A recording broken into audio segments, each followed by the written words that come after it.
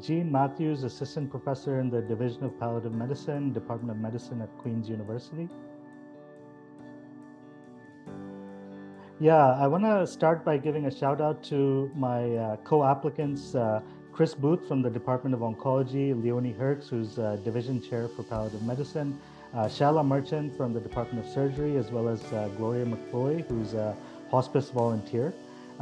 So we know that in the Southeast Ontario region, we have some of the lowest access to home palliative care resources in Ontario, and this leads to some of the highest emergency room visits and acute care admissions in the last year of life.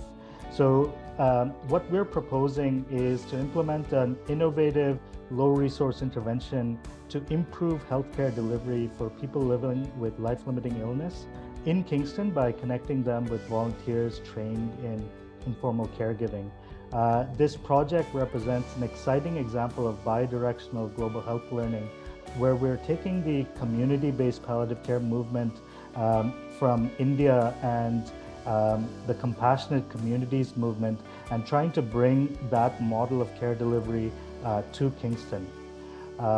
Finally, I want to thank SEAMO for highlighting this award and for promoting this work.